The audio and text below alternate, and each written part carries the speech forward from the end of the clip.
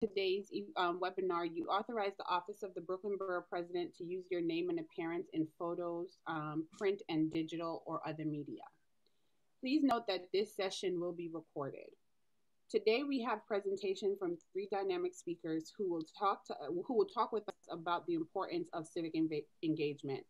Today's session is being moderated by Michael Muir. Michael is a senior at the School of Classics located in Brooklyn, New York. Michael is also a 2021 NYC MBK Fellow, My Brother's Keeper Fellow, which is a part of the Obama Foundation. He is a rising philanthropist, poet, and singer. Shortly after his 18th birthday, Michael's first act of civic engagement was to register to vote. Michael is currently researching the intersection with law enforcement and young people with mental health issues. He will present his project in May in honor of Mental Health Awareness Month. Michael loves to use his talent and voice to help his peers get their message across. Before I turn it over to Michael, we will conduct a brief poll on civic engagement. Thank you for attending, and we hope you enjoyed. So I've launched the poll, so please answer the brief questions that we have in the poll. You can select one answer to begin. We have like two, I'll give you guys one more minute. So we will have Michael introduce our panelists, and I just want, the panelists will give their presentations, and then we will have a question and answer period, but we ask you to put your questions in the chat or in the question and answer section. And if you need to, you can raise your hand and then we will try to get to you. Thank you and enjoy the event. Michael? Thank you. Welcome everybody. This is the Black History Month show. Today we'll be discussing civic engagement. You march now what? We will focus on empowering communities to aid in fully achieving our civic responsibility and participation.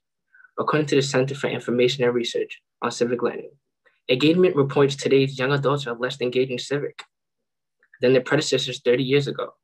Civic engagement is making a difference in our community and developing a combination of knowledge, skills, values, and motivation needed to enact change. Civic engagement is considered the foundation of our democracy. By being civically engaged, the power is given back to the people who have their say in the world. From electing politicians that create policies to impact their lives, to being a well-informed, active citizen. There are many reasons why civic engagement is important.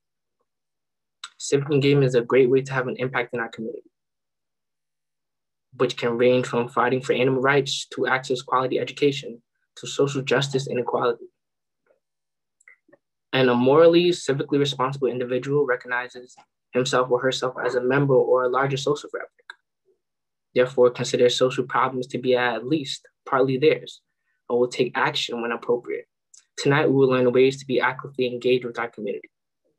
I wanted to thank Marv Marcel from Good Co Bike Club, Antonine Pierre, Deputy Director from the Brooklyn Movement Center, and Katrina Peru from Inspiring Minds.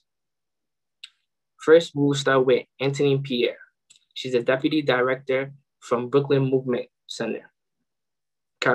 Antonine Central Brooklyn Organization works as an including co-founder, no disrespect, BMC's Abolitionist and Anti-Street Harassment Collective, is supporting the family of South Heat vessels, a Crown Heights resident killed by NYPD officers in 2018, reporting BMC and the Police Accountability Coalition. Several citywide campaigns, including defunding the NYPD, passing the Rights to Know Act, and Justice for Eric Gardner campaign. Antonine BMC in 2012 with steady resume in public policy, government relations, and youth leadership development. Her passions for organizing the ground in her Haitian immigrant upbringing in the golden era of New York City, and her love for Octavia Butler. When she's not trying to move dope people together towards the Afro future, you can find her biking around in native Flatbush with her husband, Jeffrey. So, Anthony, thank you. Pierre, take it away. Thank you. It's so weird to hear somebody reading something that you wrote about yourself. I'm like, oh my gosh, who is that person? Thank you so much for having me. And Michael, it's so awesome that you're like an Obama protege out here. So just thank you for facilitating this panel as well. And much love to Marv and Katrina. It's really great to share space with y'all. And, as Michael said, I've done youth leadership development work. It's really awesome to be here because I realize just how important it is to have young people involved in movement work and to have young people saying, hey, we've got the energy to change things and we're going to be around a lot longer than you all. And we need to start making that change. And I say that because I started as a young person doing this work, and the skills and the experience that I have at this point, there's just no way that I would have, I'm 35 years old and I've now had 20 years of organizing experience, right? So I guess I just want to just start by saying that the work that you start to do now, it may seem like it's whatever, I'm just hanging out with my friends doing whatever, but it could turn into a career, right? It could turn into a way of life. It could turn into you trying to change the world in the long term. And, a lot of people get involved in organizing because of a crisis like a police killing. So I know that there are probably some of you who started marching because of what happened with George Floyd this summer. And I know for me, I got involved in organizing because I was so angry. And this is back in 2000, in the year 2000, I was so angry, and I was in high school, and the year before, in 1999, Amadou Diallo had been killed by NYPD officers. And for folks who maybe don't know Amadou Diallo's name, Amadou was a 23-year-old Ghanaian immigrant. He lived in the Bronx, and he was in the vestibule of his apartment building, and he was holding a wallet, and police officers said that they thought it was a gun. And he was shot at by 4 police officers. 41 shots were fired at him, 20 shots entered his body. And I remember when I heard this story, I was so angry. And what made me angry were the details of the story. In particular, 2 of the officers outside fully unloaded their clips, reloaded, and continued to fire at Amadou. And, for me, I had experienced other police deaths. Like I remembered Patrick Dorismond, and I remembered the brutality of Abner Louima. But this was a case for me where I was like, this is dead wrong. And I spent the whole year thinking these cops are going to go to trial. They're going to get convicted. Everyone's going to see this is ridiculous. How could there be 4 cops shooting at one unarmed man? 2 of them reload their clips, and we don't realize that that's excessive force. And when those 4 officers were acquitted, when they had no charges, when they weren't held, I should say, accountable, it made me angry. It made me fiery, screaming angry. And it shattered my trust in the justice system. It shattered my trust in government. It made me feel like, wow, this is something that's really obvious that happened. And it was the first time I really, really felt like the government could be racist, right? And that's a hard thing for a 15-year-old to feel like the government could be racist, right? And at that point, I did what I think a lot of people do. I went to a meeting, right? I went to Brooklyn Tech High School, and there was a Black Students Awareness Club, and I went to the club, and I went to the meeting and started talking to some other people that were in some other clubs. And basically I just started organizing, right? I just started joining clubs with other people who were angry about stuff. And I didn't necessarily go into police accountability work at that point in time. And so one thing I want to share with you all is that if you are interested in doing organizing work, there's so many avenues, right? There's so many ways. It doesn't only have to be we need to organize around police accountability. It's, once you really start to understand how the world works, you start to think that you want to change it, you can change it in terms of healthcare, right? We're in a pandemic. There are lots of changes that need to be made.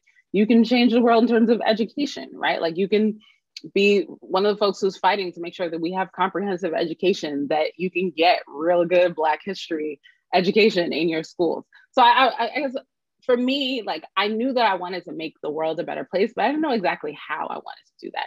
So it was really important for me to be able to experiment and to try on different roles and to do different things. So, I I started working at a youth program, which was the Prospect Park Alliance's Youth Council, which no longer exists. And at the time, I came in as a young person and I wanted to change the world, but I wanted to hang out with my friends, like part of what kept me there is that I would see my friends at the meetings, right? Like we'd go to the meeting, we would get some snacks, we would do some cool stuff in the park, right? And the reason I even bring that up is because the movement is about family, right? Like that the work that we're doing is like, we're building relationships, we're building a new way to live.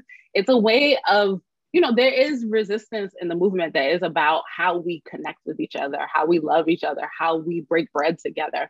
And that's the kind of stuff that I think you don't really see when you're only seeing the protest parts. And even when people see the protest parts, I think people don't always understand the planning that goes into a protest, right? So the work that we do at the Brooklyn Movement Center, we're a community organizing group. And, when we're called the Brooklyn Movement Center, people will often call back when we used to be in the office in person, people will call us up and they'd be like, I want a dance class, I want a yoga class. And we have to let them know, like, we're not that kind of movement. And the movement that we're doing is we're moving people. We call it like we're moving the crowd behind what is the vision for the world that we have. How are we gonna all throw down so we can get it?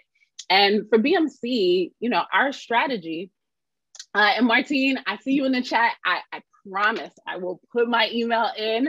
I'm a little busy right now, but I will get in the chat with my email. I'll take care of it for you, Anthony. Great, thank you so much. And I think like the work that BMC does is very specifically focused on Central Brooklyn. And for those of you who may not be familiar, Central Brooklyn is Bed-Stuy and Crown Heights. And in Bed-Stuy and Crown Heights, our goal is to support. Oh, you're not disturbing Martine. It's all good. Is to support and develop leadership, and to support and develop Black social justice leadership, right?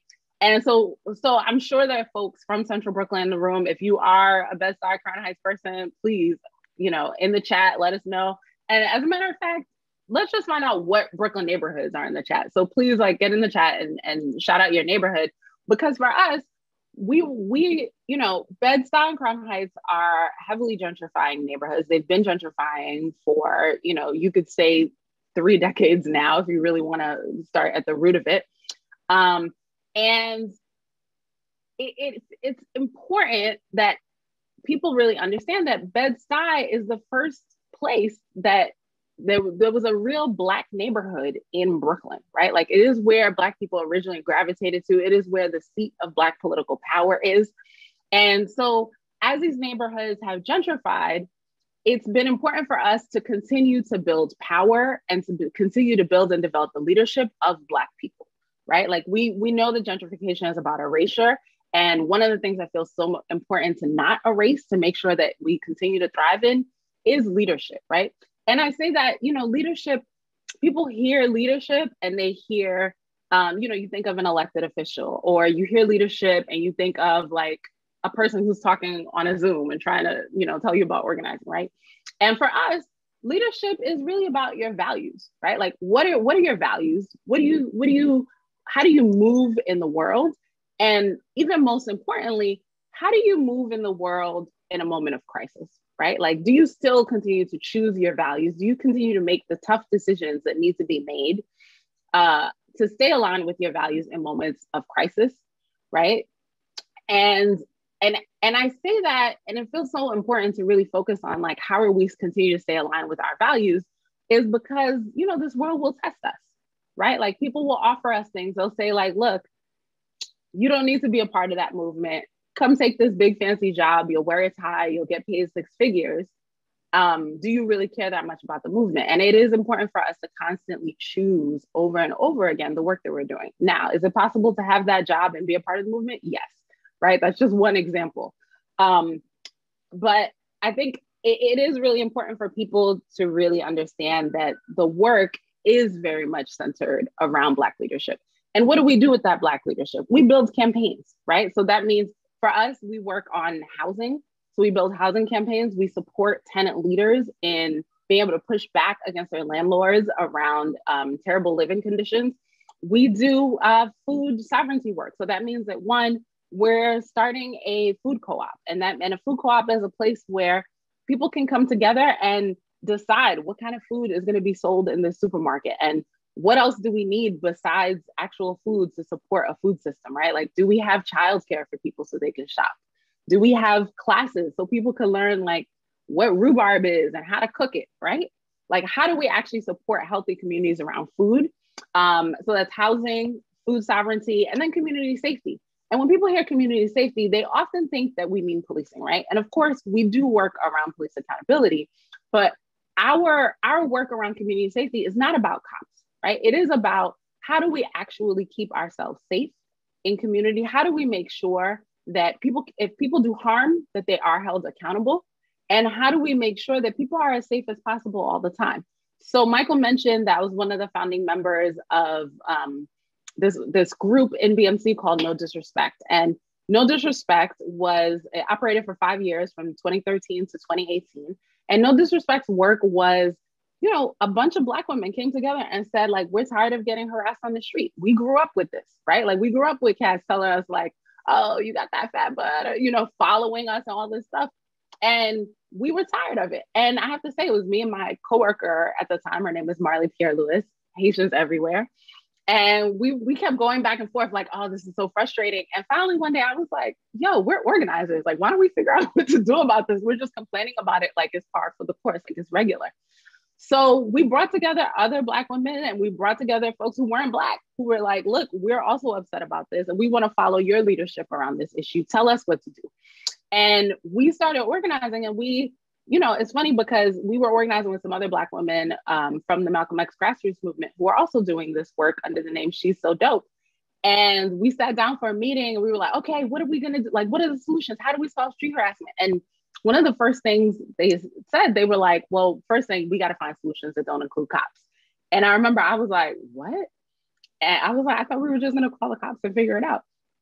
And they were like, no, when we call the cops, it gets very messy. Sometimes we get brought in. Cops don't always make situations more safe. We need to find ways to make the situation safe without police. And that was it. And I was like, all right, well, that makes sense, right? And we started doing this organizing work where we, you know, our policy here really was that policing harms communities, right? That like, if, you know, Marv, I'm not going to say you're a cat that harasses folks on the street, but as an example, if Marv is harassing folks on the street, Marv is still part of my community. Marv might be my friend's brother, right? If I call the cops, Marv gets picked up. Maybe he can't go to work that night. Maybe he loses his job, right? So we're trying to, you know, at BMC, our work really thinks about what is the whole community? How do we find solutions? And it's hard, but how do we find solutions that fit people who are even on different sides of an issue? And that's not easy work, but it is work that ultimately contributes to the building of the community. So we would go out and we would have conversations. We would go to Tompkins. We would go to the basketball court at Tompkins, and we would talk to guys and we'd be like, yo, like, what's the deal? Why are you harassing us? And what was really most interesting about those conversations is that we would tell them, like, look, we're trying to find solutions outside of policing. And no one would ever say, no, the cops need to solve all of our problems. Please call the cops to answer this, you know? And I bring that up because, you know, No Disrespect was doing abolitionist work before it was cool to be abolitionist. We weren't even calling it abolitionist. You know, we were like, we want solutions outside the police state. And it was work that was received well by people, right? Because Black people in Black communities understand that calling the cops is not always going to be the best response. Understand that we need to find solutions outside of police, because when we call the cops, it's often a last resort, and we don't know which side of the jail bars we're going to be at the end of the night every time that we call the cops, right? So one thing I really just want to bring into this is that, you know, I think the work of this community organizers, work of getting off the street and getting into formations where we can solve problems, it is about dreaming up new solutions. It is about saying, this is the world that we want. This is the place that we're trying to get to. And we're going to have to come up with some really interesting ways to get there, right? Like, it's not going to be just some basic up and down, like, okay, we're ready like we're going to look in a book and find the solution. As you're thinking about, okay, I want to, maybe I don't want a career in organizing, but I do want to organize. One thing, the movement needs everybody, right? Like the movement needs organizers. But if you think back to those protests, the movement needs project planners. The movement needs sound engineers. The movement needs safety teams, right? The movement needs medics. The movement needs lawyers, right? So we tend to think about organizing and movement about like, okay, we need to, I need to become an organizer. And becoming an organizer in 2021 means something very different than it meant for me in 2000 when I was angry about Amadou Diallo, right? What it means for us to move forward, it means for people to start to see themselves in the movement and to understand that the movement is not about people like me going off somewhere and coming up with some plans and telling you what to do. The movement is about people like me talking to y'all about what is it that we're trying to do together? What is it about Black Brooklyn that we want to keep, that we want to hold on to, that we want to make sure it exists in the future? And it is about planning, right? Like I think that people often look at organizers and think that like we're just fighting all the time and we're angry all the time. And we're angry a lot, right? But our work is not necessarily to be angry. Our work is to come up with what is that Black future that we're moving towards? And then to sit down and plan, like, how are we going to get there? What are the policies that are going to get us to a Black future where Black people are loved, where Black people can live safely, where Black people can live and know that they're going to have affordable housing, that they're going to have fresh food, that they're going to be safe around their neighbors and their families. This is the work. And these are the things that I wanted so much from my remarks to really focus on, like the things that you don't see when you go to the protest is how the protest is made and ultimately what the protest is for, right? Because protesting is not, you don't protest for the sake of protest, right? Like protesting that is principled protesting has a target, has a very clear person that we're trying to move, that a behavior that we're trying to change, and that our organizing is disciplined around how we use protest as a tool, that the protest is not the party, right? Like the protest is a tool so that we can get things done in a campaign. It's one stage. It's not the end, right? So I'm gonna close here because I do have to leave a little bit early and I wanted to take questions. And I'm so sorry, Denise, I was supposed to tell people to put questions in the chat. So I'm gonna keep talking so that if you have questions, you have a moment to actually write them down and put them in the chat because I'd be really happy to answer them. I think I have maybe 3 or 4 minutes left on my. Yeah. Great. Yeah, it's okay. It's okay for not telling them to put question in, but I think Michael may have a question for you. Oh, great. Yeah. And someone actually asked, where are you planning to open your food co-op? Oh, that is doing a lot of food justice and a lot of work in food justice here at Brooklyn Borough Hall. So that would be great for us to Yeah, so that is a question that is in development right now. So we just started our store opening committee. And the thing is, people don't understand that like, a food co-op, it takes years to organize. We started organizing this food co-op back in 2013, and we now have hundreds of members and the ability to actually open the food co-op. So we'll keep you posted. It's going to be in Central Brooklyn. Nice. So if I wanted to, Antonine, if the person that asked about that, but they want to be interested in, let's say, being a part of the development of the food co-op, how would they go about? I've put your email in there in the chat, but just to know, how would we go about trying to be a part of that organizing? Yep, you could go to our website, and I just put it in the chat. Okay. All right. Yeah. Michael, you have a question? Yeah, I had a question. I just want to say, Ms. Pierre, that your work is amazing. The passion you have for it is amazing. My question for you is, how would you explain civic participation to like a younger audience or younger students who haven't like really been, how can I say this, expressed to it as much?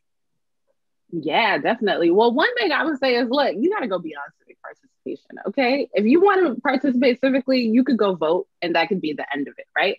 And I think that some of why people are often so disappointed with voting is that voting is literally the least you could do, right? And if you really want to make a change, I loved these questions because it was like, your community board, are you involved, right? Are you asking your legislative elected officials, so city council member, your assembly member, your state assembly member, your state senator, what bills are they writing? What do they mean, right? I think like if we think about participating in government as more than participation, right? If we can think about what would the government look like if more voices were there, it has to be more than things like voting. It has to be pushing our government officials to do more for people. So, what do you hope to achieve through your civic engagement, to all that you do? Yeah, I want more people like you. I want more people like you engaged in the movement. Yeah, because here's the thing. I have lots of ideas. I have no shortage of ideas. I can always bring up something that I'm like, this is a cool idea. We should work on it. But at the end of the day, I'm not Bed-Stuy and Crown Heights. I'm not the whole community. And if we actually want the community, the entire neighborhoods of Bed-Stuy and Crown Heights to work for the people who live there, then the people who live there need to be the ones saying, this is what needs to happen. This is how things need to change so that I can continue to live here. Well, thank you, Ms. Pierre. I have the BP. He's on with us right now. So I know, Anthony, you do have a hard stop. So I'm going to pin the BP because he also has a time crunch right now. So thank you for joining us, BP. And we're just talking about different ways to be civically involved. And Antonine was talking about her work at the Brooklyn Movement Center. Thank you. Thank you all as we engage in this very real conversation. I think it's important to just reflect on where we are at the time and the natural evolution. I think about sitting in a room and having a person that was sitting in the room tell the elders who were there, they said, get out of our way. You don't know what we're going through and you don't know how to move this forward. We know what to do at this time. And I got up, I rolled up a piece of paper into what I call a baton, and I dropped to one knee and I handed the baton to the elders that were there. This was 42 years ago when I was 18, sitting inside the movement when Arthur Miller was killed by a police officer from a chokehold. Because I fully understood that we all are going to run our mile. And we don't run it forever.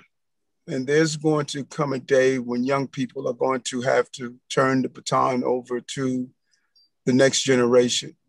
And the only thing you can ask for is that process is done with dignity and respect for those who have ran the mile. Nat Turner ran his mile and he handed the baton over to Harriet Tubman. She ran her mile. She handed it over to Marcus Garvey. He ran his mile. He handed it over to Dr. King and Malcolm X. They ran their mile and they handed it over to Reverend Sharpton, Jesse Jackson, A. Philip Randolph. They did their mile and handed it off to Obama. Obama handed it off to our Vice President Harris, and so on and so forth. All I'm going to do is run my mile and encourage young people not to sit on the sidelines or in the bleachers watching the race, but to get on the field, feel the burning pain of running until you are exhausted, be able to say that you gave your commitment and dedication, not to be frustrated because things didn't go the way they should have on the first try, but that you're going to be committed and be able to say that I gave it my all.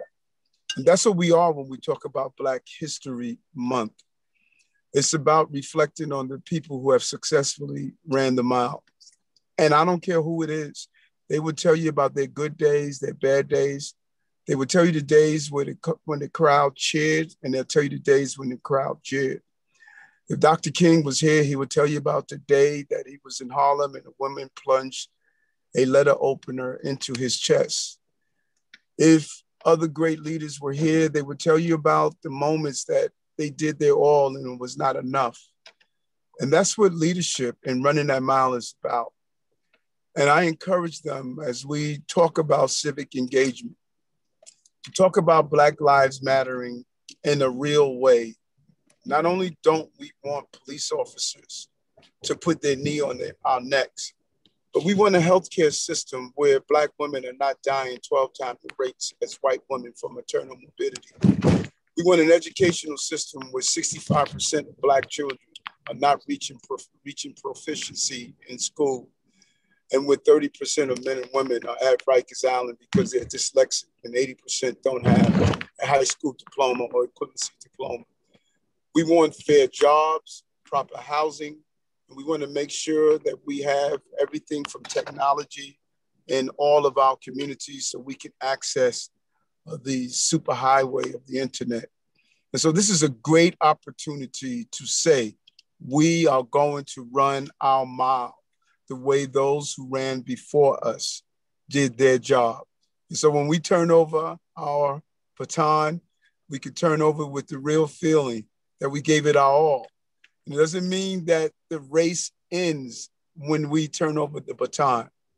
That's not our obligation or our job. Our job is simply run your mile to the best of your ability. And I'm running.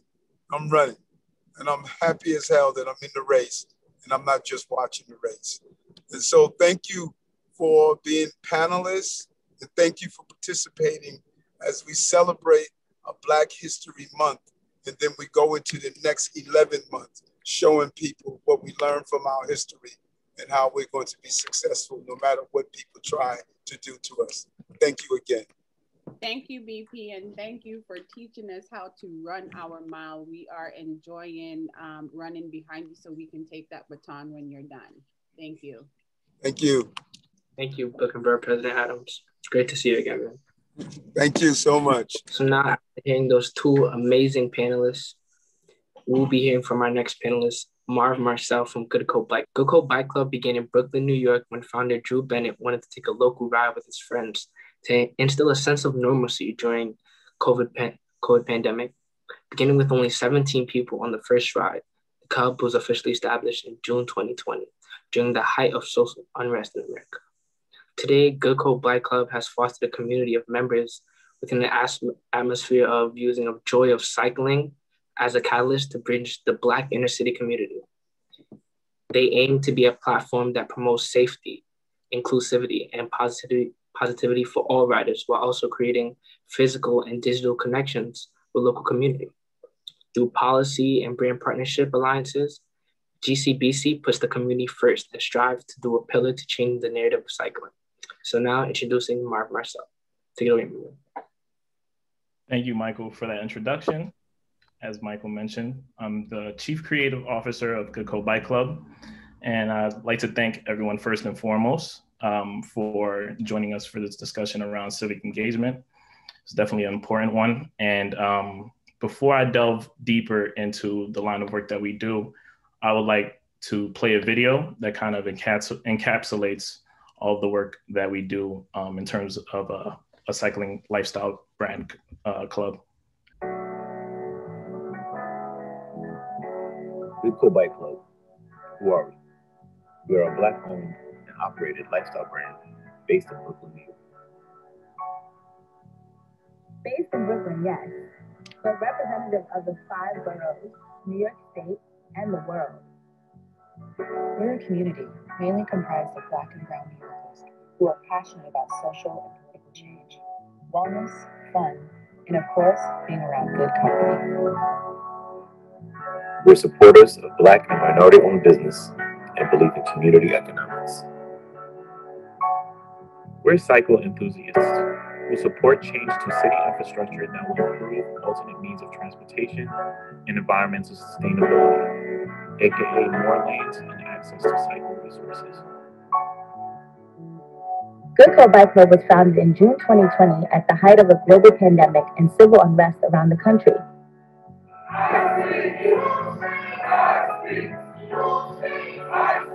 It's with that same vigor that our members and weekly riders took to their bikes, seeking a temporary escape from reality. What they found was an emotionally stimulating, physically invigorating, fun, and freeing social experience.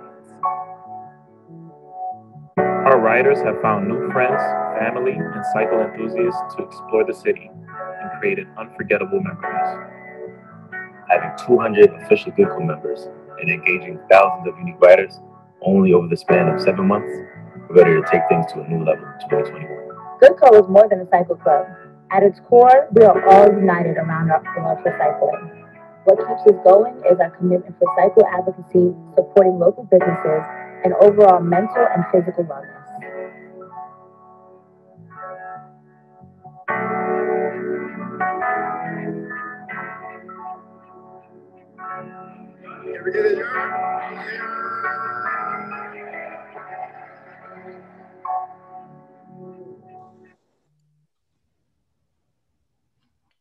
Thank you for playing that. And if you want to rewatch it, it's available on our YouTube channel, as well as our website and our social media. I think you have to pause the next video. Good job. Andrew Bennett here, also one on the show, founder and CEO of the GoodCo Bike Club. First and foremost, I've got to say thank you. Sorry about that. That's all right. Thank you for playing that. And basically, in short, that was a summary of like what we are as a bike club. But to delve deeper, you know, our mission, we were created to bridge the Black community, right? And engage cycle enthusiasts citywide. And we were able to do that in such a short amount of time. It's one of the most organic things that, you know, I've ever been a part of. If you would have asked me last year, like, would I be speaking to you guys about civic engagement and be one of the founding members or one of the partners within GoodCo Bike Club? And I probably would have asked you if this was a joke. But, you know, I would like to thank, you know, Drew for having the vision and being able to pull the right type of talent to form this this amazing club, Shari, Millie, myself, and believing and placing stock and faith in us. But within 7 months, we were able to accomplish so many things, from having over 200 bike club members officially and having 5 business partners, all located Black-owned throughout Brooklyn, as well as 1 global brand partner, Schwinn, which we just inked the deal with. So kudos to us and our members for making it happen. As well as we had 3 staple events, which we were able to partner with the Borough President's office, as well as Congresswoman Yvette Clarke around raising awareness. And the first ride that our first big ride ever was our Freedom Ride on Juneteenth, where we brought out 1,500 riders who were able to celebrate the emancipation of African-American slaves in the United States. And our census ride, which we partnered with the Congresswoman along with other Assembly people to raise awareness around possibly being, you know, not counted for or accounted for in the census. So that was 2 of our major rides. And we had one separately that was called We Bike 2 to raise awareness around the lack of resources infrastructure-wise from a cycling standpoint. And as we navigated the roads, the farther we got into the underserved communities, we would see like the lack of bike lanes or just roads in general just not being repaired. So being able to document, shed light on that was definitely an imperative moment for us. You know, there's a list of accomplishments I could rifle off, but the number one thing that I think that drives us as a board whenever we get together and like kind of look back on our accomplishments is this like one piece of feedback I like to read for you guys that we received from one of our members who will remain anonymous. Thus far, I can say GoodCo has been the highlight of my year. I couldn't imagine what my mental space would have been without the community provided by GoodCo during these quarantine months. I firmly believe biking saves lives. I've seen tremendous growth in Goodco since the beginning as I started riding with them, I believe back in June. With every challenge, this group has risen and above. So I have high expectations and I'm looking forward to continue the ride with Goodco. And that's just one of the many sentiments that we constantly receive from being able to pull people out of, depression or anxiety through the common love of cycling, right? Our founder, he's been cycling since a kid. I started cycling when I was 6 years old as well.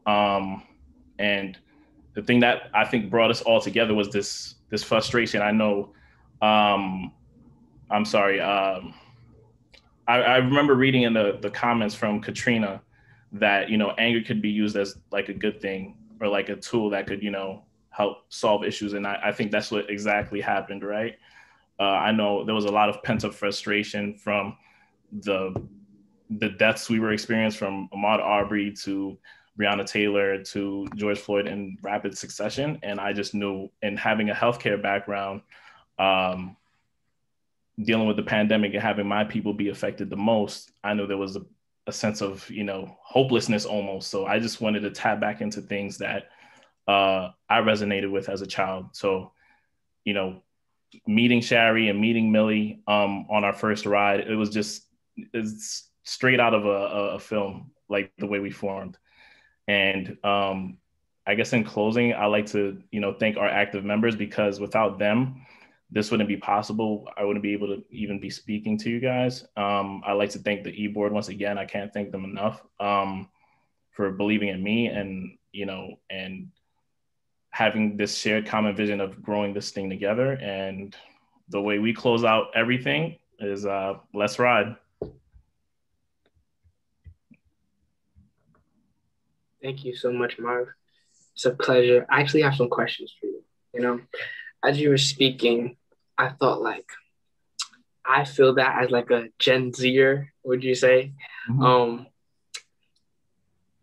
When you would think about like cycling with your friends and you're just trying to find that sense of normalcy and, the trying times of the pandemic, how did it help your mental health and just building that community over time? I think, just seeing people be able to, we have riders from all age groups, right? But there's always this constant, it's either someone's super experienced or super beginner, right? So I wouldn't even classify it by like you being a Gen Zer or me being a millennial or somebody who's a baby boomer, right? We have it all. We have it all. So I think the one thing that brings us together is that this sense of camaraderie. And this freeing feeling that you get whenever you're on is just you and your bike and the road ahead of you, right? There's literally nothing else that matters at that moment. And there's a sense of unity that is formed whenever we all get on the bike and we have a common destination that we're getting to, right? And I think that's the goal in life in generally speaking. It's like, how could we get to where we want to get to together? And I think that's what helped in terms of my mental health and alleviate a lot of the frustrations I was experiencing. Oh, you're on mute. Oh, or not. I'm good. Wow. So, because I'm a big person in mental health, I'm sorry. I'm just fascinated. No. Why did you choose to organize that way in particular? Like I mentioned, it was super organic. I remember purchasing my bike back in May. It was something, I always wanted to get back into. As an adult, sometimes adulting, you get caught up with all the other things in life that, you just quite can't get to certain hobbies that you might have left in the past a long time ago, right?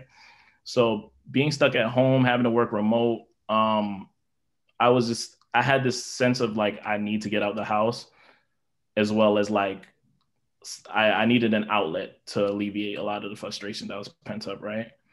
And so I was really doing a self-assessment. I was like, what did I enjoy doing? If I wasn't working, if I wasn't working or if I was an adult, what did I really enjoy doing that was freeing? And it was only really two things. It was sketching. Sketching was been a passion of mine since I was 6 as well. And it was cycling, right? It was just one of those things. I'm from Canarsie. It was like, that's the thing we did. We rode bikes around the block or, you know, Seaview Park and do laps around there and come back home. And it was some of the most, you know, exhilarating times of my life. So when I decided to purchase my bike, a mutual friend of Drew and myself, he just randomly threw me in a group me that Drew created. And I remember I met Drew actually on vacation like the year prior. And I was like, oh, okay, this seems cool, you know? And he invited us to a ride. Then the next time he just threw it on Instagram and I went to that one. And that's pretty much how it formed, you know, like the cycle club. And when we realized we had something was after our Juneteenth ride. Like, you know, we didn't anticipate 1,500 people popping on bikes and riding down to Coney Island and doing the electric slide and doing all that other good stuff, right? Like we didn't envision, we planned for 150 and we literally 10x or, you know, 100x'd it. So yeah, that's pretty much like how that came about. Thank you. All right, this is my last question. Mm-hmm. What would you say to the younger generation that like still is trying to find their passion, you know, their thing that's going to make them happy, but also help their community as well, you know? What I would tell the younger generation is be as open-minded as possible. What I credit Gen Zers with is how they are able to take, because we as millennials think we're super tech savvy, right? And you guys do it with the blink of an eye. Like from what I was seeing in terms of like, even from like a financial literacy standpoint, right? The use of TikTok to teach people how to invest their money, that's so genius and so simple, right? So I think in terms of finding a passion is just keeping that creativity alive and keeping your mind open to all possibilities. Because like I mentioned, I didn't think I would be as involved in my community through using cycling as a conduit for that, you know? So I would just encourage that they keep an open mind and that, you know, take your story as an example. You know, you're part of an organization that we revere, our former president, Barack Obama, like you're part of his organization, you know, and you still got a lot of living to do. So I would say like, just be open to everything and sky's the limit. Thank you, Mr. Marcel, so much. Appreciate you on the panel with me. So I'll be introducing our next panelist from Inspiring Minds, Katrina Peru. Katrina Peru is the founding executive director of Inspiring Minds in New York City. It's a collective that impacts strategists who has created community segments to engage models across several districts in New York since 2003. She had directed programs at Groundwork, Canva, Hamilton Madison House, and has served as a chief program office at Urban Arts Partnership, where they oversaw programming in over 40 schools in New York City and Los Angeles. Katrina has shared her expertise through TED Talks and several statewide and national conferences. Katrina studied arts, education, recreation management at Penn State, completed an extensive leadership program at Columbia Business School, and was recently inducted in the Cleveland Heights Hall of Fame. Thank you. Now I want to introduce Katrina Peru. Thank you, Michael, for that intro. Good evening, everyone. My name is Katrina Peru, as Michael just mentioned. I'm going to share my screen for a second. Here we are. So before I get started, I just wanted to first share a little bit about who I am, because it pretty much informed my civic engagement, whether I realize it or not. You know, the one cool thing about civic engagement is that most of you are already probably doing things organically in your life that's very tied to your purpose and who you are and what you're supposed to be doing, even if you don't realize you are. And you know, I was born in Cleveland Heights, Ohio, and my father told me when I was about 12 years old that he didn't have money for me to go to college, and that pretty much I had to figure it out because they used all of the funds on my older siblings. And so I knew that young that I was kind of like on my own and trying to figure it out how to get there. And I was a very good basketball player. And someone told me that, hey, you're really good. You can probably get a basketball scholarship. And I didn't even know what a basketball scholarship was. But once I learned what it was, I made a decision in that moment when I was 12 or 13 years old that that's what I was going to do. Every decision I made all through high school was aligned to how can I get a basketball scholarship to college. If something didn't align with that, I didn't do it. So I was super focused when I was in high school because I knew that was my only way to be able to get to college, and I didn't really have time to be messing around. So 4 years of college, and I mastered basketball and track and a few other sports, and I eventually got a full basketball scholarship to Penn State University, and I also had about 25 other full basketball scholarships. Not basketball scholarships, but full scholarship offers, not just for basketball, but for track. I was also a musician. I played instruments. I was in a marching band.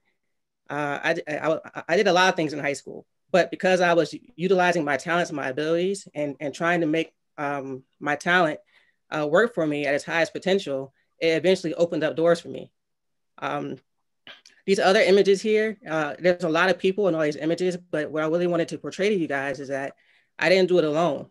There's always a team of people around me helping me to do everything, from my family to the larger community. They were a part of everything that I am today. This is my teammates. We made it to the Final Four. We won 2 Big Ten championships, but that informs my practice today. Every single thing that I do, everyone needs to know their role. We have to have a shared goal. In sports, our shared goal was to win. Everyone knew their role. If you're a point guard, you know what you're supposed to do. If you're a post player, you know what you're supposed to do. And not only do you know what you're supposed to do, you know what everybody around you is supposed to do too, in order to achieve that larger goal. And after I stopped playing sports and I went into the real world, I realized that that concept wasn't natural or organic in most spaces. You know, at many jobs that I had and many community organization events that I went to, a lot of people weren't clear on what their role was, what their role should be, or how all the roles are common good. This one on the left is, I'm actually in Haiti in that picture. This one is actually probably one of my favorite pictures because after the earthquake happened in Haiti, my ex-husband, who is Haitian, went there on a medical mission. He was a physician assistant, and he went there to support and provide medical treatment to a lot of the Haitians there who were suffering. And when he came back, he felt like it wasn't enough and there's more that we needed to do. And I proposed this idea of starting a community school there. And it started off as a vision, and he kind of laughed at first, but he was like, how are we going to do that? We don't know anyone there. We don't have any resources. But I just hosted a meeting at my house for anyone who wanted to help in Haiti. About 5 people came. One I didn't know at all. And after I shared my vision, she was like, that's an amazing vision. I actually have a school in Haiti with about 300 kids, and it's yours. And just like that, I went from not having any resources there to now having 400 kids, 300 to 400 kids in a location. And sometimes it's as simple as that. If you want to do something and you don't know how to start and you don't have the resources, just hosting a meeting. You know, you never know who's going to come, who's going to show up, and how that can open up the next steps and open up doors. I'm also an artist on the bottom left as a poster that I published, Succeed in Sports, Lead in Life. I do feel like there's a lot of things that you can actually learn and pick up in sports that apply and transfer into real life, such as how to win, how to lose, how to work as a team, you know, how to work towards shared goals. And on the bottom right, this is actually made at the Apollo Theater. And this is also something that started off as a vision or an idea. In Cleveland, I grew up watching the Apollo, and it was a big deal, you know, within the Black community. And when I moved to New York and I was working at the Urban Arts Foundation, Urban Arts Partnership, I was just like, it would be really awesome to do a culminating event at the Apollo. And it was something that started off with just an idea, and then it manifested into reality in less than a year. And on the bottom right, those are my children. I'm also a mother. I have a son named Quincy, and I have a daughter named Nia. But I wanted to show this slide because every single thing on here started off as a vision. It started off as an idea. And then once I started to act on it and talk about it and share my ideas with others, it started to grow. It started to snowball. It started to open up opportunities, not just for myself, but for a lot of other people. And I feel like that's not something that's just special and unique to me. Every single person on this call, every single young person, anybody who woke up this morning has the same potential to be able to do that. I don't know if you guys realize, but our mind has superpowers. I say that to our young people all the time. Our mind has superpowers, meaning that every single idea, every single thing that you imagine, you can actually do it. It can actually manifest if you actually go through the process. So it starts off with the idea, then you act on it. Most people are afraid to act on things when they don't see the full plan from A to Z laid out in front of them. Like the young woman said earlier, old things, we have to try new things. There's a scripture that says that old wine doesn't fit in new wineskins. And what that means is that the old way of doing things isn't going to fit in a new way of being. Because back then, wine used to be in these things called wineskins. And old wine, if you try to put it in a new wineskin, the wineskin would burst because it's not really set to hold old wine. And after the pandemic, it's like a new wineskin was developed. The old way of doing things doesn't always work. So you really have to use your imagination and your creativity to try new things if you want to engage people and if you want to be successful. So that kind of leads me to this. Your talent will make room for you. So my dad told me that he did not have money for me to go to college. This was the one thing that he told me. Yeah, my dad was a preacher, so he was always sharing scriptures with me, but he said, your talent will make room for you. So as you guys saw from that first slide, all those doors opened because I really learned how to maximize my talents, and it paid for my college. It paid for my, not only Penn State University, but it paid for Columbia University. I went there too on scholarship. I never had to pay for school because I learned how to use my talent to create opportunities for me. But this is like an equation that I created to help young people find purpose, which is also tied to civic engagement as well. I put passion first. You know, what are you passionate about? And the reason why I put passion first is because once you start doing this work, once you start getting civically engaged, once you start really diving into your purpose, it's not easy. It's not easy at all. And if you're not passionate about it, you're going to quit, you know, because once you get into your purpose, you're going to have haters. You're going to have even more haters. You might not always have the resources that you want. The people who you thought was going to help you aren't always the ones who are going to be there for you, you know, and the passion is what keeps you going. So if you're passionate about something, plus your ability and skills, what do you have the ability and skills to do? You know, some of you guys might be great at drawing, sports. Some of you guys might be great speakers, or if you're charismatic, or you're good at serving people. There's a lot of different skills and abilities out there that any of you guys may possess. What are you good at? You know, if you're not a good singer, your purpose might not be to sing the national anthem at every game. You know, so you don't want to try to go after things that aren't tied to who you are. And then the last thing of the equation is, what problems do you want to solve? You know, and when you think about problems you want to solve, what angers you in the world? What do you want to see changed in your community? So for me, that's where Inspiring Minds came from. When I did this equation for myself, it came out to Inspiring Minds. The problems that I saw, I'm passionate about my community. I've always have been. I always worked in community organizing since I started out of college. I have the ability and skills to build teams and to be a program architect and to bring people together from multiple backgrounds. I have a skill and ability to raise funds. And the problem that I wanted to solve was that there's a huge disconnect between young people and their overall community. I did a focus group with 40 kids in Bed-Stuy before I built my model.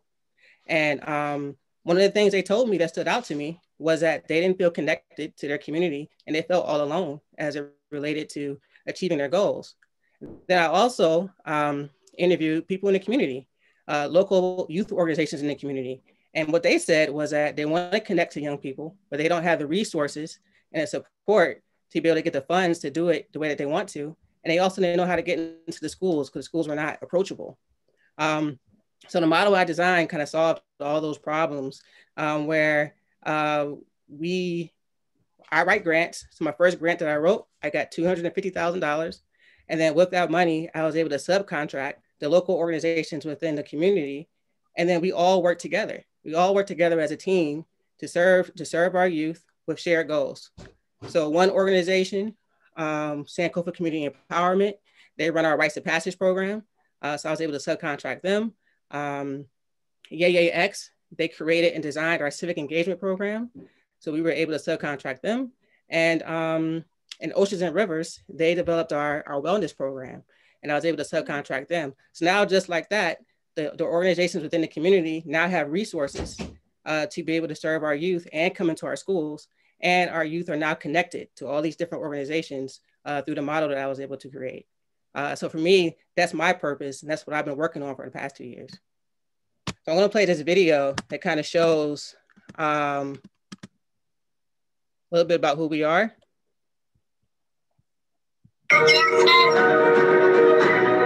Talk about good trouble, it's basically just saying that like we're going against those rules that aren't serving us. So I think that there's nothing wrong with that. And it's called trouble because those people who set in those rules don't want to see us divide. Everybody, welcome to the program. Thank you for tuning in. This is just a reminder. This is a program to teach the youth about their true black be held responsible for how we were brought up and how we were taught and what we were conditioned and programmed to believe. But we can be held responsible for how, if we decide to stay that way. And then, you know, a Sankofa analysis empowers us to understand why we're in this condition, and it helps us to understand all the power that we have.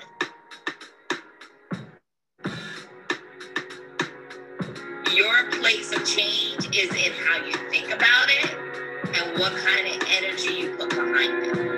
That is going to change your response automatically, and that is going to change your experience.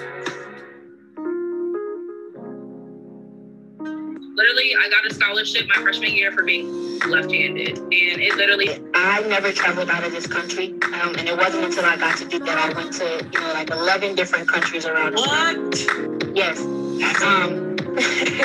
And that was, and Duke actually paid for that because I was on financial aid.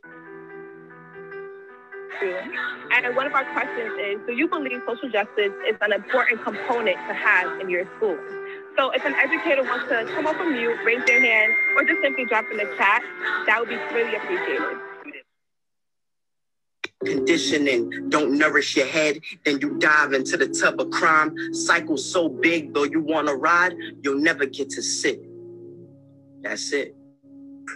My storage is empty, and I am available to you.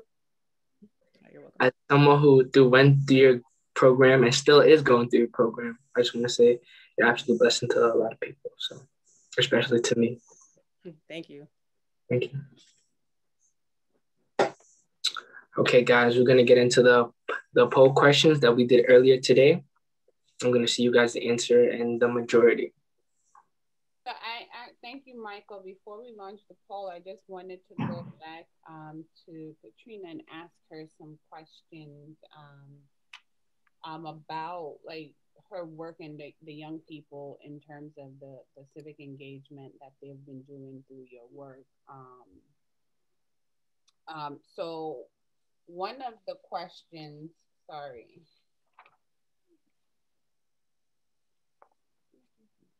like how when the young people came to you, or because I think most of what you do is a virtual space, right? Most of your work is through a virtual space right now. Yes, since the pandemic, yes. Before the pandemic, we did everything in person. Okay, so what are some of the things virtually that they're doing that you help them to kind of organize in terms of civic engagement? How would they go around doing that through their virtual space? So through our civic engagement program, we do host monthly town hall meetings. So what I do is I meet with them and I ask them about issues that they want solved in their community, and every month is something different. You know, at one point it was remote learning, so we hosted a town hall around remote learning, and their teachers and educators came and they were able to give their ideas on how they want to and how we can engage more youth through remote learning. Another one was around social justice programs. They didn't have any social justice programs in their school, and they wanted to advocate for that. So they hosted a town hall where they talked about how my program really inspired them and how we need to have more programs like this in their schools. And as a result, we got $18,000 from that town hall, you know, and those funds actually paid for their second cycle of programs, which just ended last month. Another town hall they did was to raise money for those who needed devices for remote learning and groceries, and to expand our paid internship program. And after that town hall, they raised $17,000, and we were able to do all of those things. So the town hall meetings really is just, this is it's a Zoom link. So the silver lining with Zoom is that just by clicking the link, anybody can come regardless of where they're at. A lot of times when it's a physical space, there's barriers for people being able to get there because of traffic or where they're at. But when we just give everybody the Zoom link, we have all these people now listening to them advocate for the things that they want. And every single town hall we've had, it manifested into them, into whatever it is that they were looking for. Okay. So how would a young person, like, if you wanted to say they wanted to be involved in what you're doing, how would they go about doing that? Okay, so we are currently doing programs every Tuesday, Wednesday, and Thursday from 4 o'clock to 5:30. I'm going to drop a link in the chat because we are having a town hall tomorrow, actually, with the MBK, and we are launching a campaign called I Am Connected. And I encourage all of you guys to come to the town hall tomorrow because you will learn how you can win money to run your own service projects in the community. We are going to award 3 $2,500 grants to young people to be able to come up with solutions on how to connect young people during the pandemic. Because right now, a lot of kids are isolated. There's been 5 reported suicides since the pandemic with high school youth in New York City. So we know that being isolated is a recipe for depression. So the challenge is to come up with ideas on how to connect with your peers. They could be activities, service projects, but this will all be presented tomorrow during tomorrow's town hall. And at the town hall, the application will be released, and it's going to be a Shark Tank style type thing. So once you fill out the application, it's going to be reviewed by your peers. The top 10 applications will be invited back to another town hall. You'll be able to present it Shark Tank style, and then we're going to announce the winners in our May youth conference. But I think first step is to come to the town hall tomorrow, and I put the link in the chat. No problem. All right, so we're gonna relaunch our poll question to just get another sense of where everyone's at. So we're gonna launch, it's gonna be 2 minutes. So if we can just take the poll. Also, guys, drop in the chat any questions you have for any of the panelists, with Marcel or Katrina Peru. I know I had asked you guys some questions earlier, but as I was sitting here listening to you guys, retaining some of the information, I had some more that came to my head. When you break out and do civic engagement and you're reaching to the community, do you ever think of like the long run in a sense, like your impact on that community, or the togetherness that you're bringing, or Katrina, the students that you're bringing along to impact the next generation? Whichever. Yeah, I think it was mentioned earlier, or maybe it wasn't, I'm not sure, that it's not, for me, it's not just a program that I'm designing, it's a movement meaning that it's not just going to die after, 1, 2, 3, 4 cycles. Michael, you know this, you're going through your 4th cycle of my program, so it's like, once it's over, the idea is that you want kids to keep coming, even if it's the same content, because they want to be a part of the movement. They want to be a part of the discussion. They want to be a part of the town hall meetings. And for me, the movement has grown. Michael, when I started with you last year, April, we had 6 kids remotely. And then for the summer, that turned to 40 kids. And then for the fall, that turned to 60 kids. And then right now, we just started our next cycle of programs, and we had like 80 kids sign up. And on top of that, we weren't able to we had to turn away work because we didn't have the capacity to take on more school contracts. And that's a movement when it's growing and it's snowballing. So for me, my goal is to, like Eric Adams said, it's about passing the torch, to plant seeds in every single young person that comes into our space so that they can be even greater than how we were, and how we are. And I actually feel like you guys are already greater. There's things that you guys are doing. There's things that you guys know that I didn't even know at your age, so you guys are way ahead of times. And as elders and as adults, we just need to get out your way, you know, give you the tools, give you guys the wisdom that we have, and then kind of clear the pathway for you guys to move on. Because if we had all the answers, you wouldn't be going through what you're going through right now. So we obviously weren't able to solve all the problems. So now it's on you. You know, you guys are the future. And I just want you guys to know that we're here for you if you need our help. And many of us are committed to that. Thank you. Mm-hmm. Yep. And I guess when it comes to my role specifically at GoodCo, right? It's responsible for a lot of the visuals that's put out there. And I make it very intentional the way we put our visuals out, right? Because when you look back out, or when you look back at like Martin Luther King's pictures of his speeches and stuff like that, they're in black and white, right? And it wasn't that long ago. They had color in pictures. So definitely capturing, when I capture us, it's not just about us like having fun rides and being like, hey, look at us all on a bike, right? It's about documenting moments in time and showing that through the lens of like, and having the future audience like in mind as like an audience that's gonna look back at this and be like, wow, this is what they were doing back in 2020, and adapting to the appropriate mediums, right? So using Instagram, using different platforms, engaging young folks. That's definitely a way that we consider like looking into the future of like how we want to be looked at, 10 years from now. Because I think when people see, when people can see themselves in a particular activity, that will garner interest in it, right? So if I see more Black people on bikes, then I might pick up a bike and engage in that activity as well, And Drew, who is our founder, loves to use this example. Like when you Google the word cyclist, all you see is white men. And we're definitely trying to shift that narrative. Like the more we have content out there of people of color, young people on bikes and stuff like that, the more we should shift that narrative, That's amazing.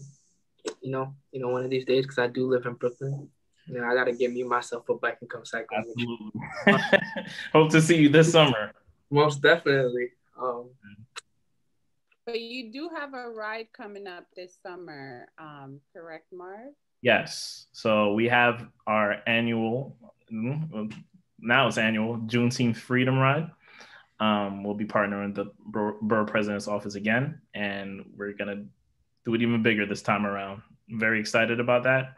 And, stay tuned. I hope everyone on this panel, and in the audience ends up getting a bike, and hope to see you guys this summer. It's going to be a good time.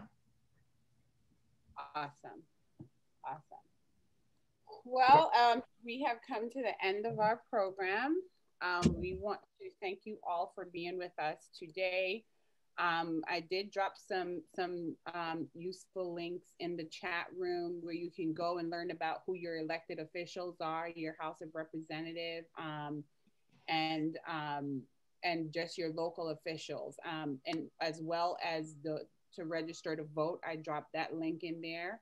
And I am going to, if people are interested in volunteering, I'm dropping that link for you to go to Volunteer Match, and you can type in what type of volunteer you're looking for, and you can get it that way. And I encourage everyone to do that because it can match you with what type of volunteer opportunities you're looking for. So that's right here in the chat. 1 second. Technical difficulties. Yeah. So from the poll that we did, and we dropped it twice just to see where people are. And again, some of the questions, as people say, it takes just one thing to help you to get involved, and you don't necessarily, you can do where you fit in, right? Not everyone is built to protest, and not everyone is going to protest, but there are other ways that we can be civically involved that is helping our community to better themselves. And as I hope these three dynamic speakers tonight showed you, that all it takes is, as it says, the faith of a mustard seed for us to just go out and try to be that effective change that we want to see And it's from anything from organizing a cleanup in your building or on the street, because we do know that sanitation is far stretched right now, and we do need to help. At least I see a lot of it in Brooklyn, that we need to help with some cleanups. So,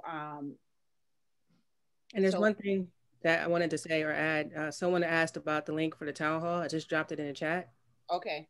And also I just wanted to say, one of the things I hear the most from our young people is like this sense of powerlessness, as if like nothing I do is going to matter anyway. No one's going to listen. I don't have enough resources. It's like all these excuses on why things can't change and why things won't change. And it's not your fault that you feel that way. That is actually a result of oppression. You know, powerlessness is a symptom of oppression. But once you kind of buy into the fact that you're powerless, then they win, you know. And if you woke up this morning and you can breathe and you can move your body, you know, you have power. You know, you have power to make a difference, and more power than you would ever know. You know, so I don't want you guys to ever think that you don't have power to make a difference, because you do. Thank you for that. And thank you for being with us today, Katrina. And I look forward to part of your meeting tomorrow. And Marv, I can't wait for when you drop the registration. So my first Juneteenth ride. Michael, thank you so very much. You did an amazing job today. You're amazing. So we can't wait to hear more from you. And thank you guys for tonight, and look out more. We have actually our Wellness Wednesday series that we do. And we're going to do it until the month of April. So please look out. You can go to our website to look out for that. It's very useful information in terms of COVID, how we're moving forward in COVID. And we do have annual monthly meetings to talk about COVID as well. So look out for that for Brooklyn Borough President's office.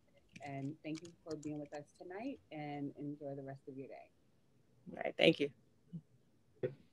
Thank you, everyone.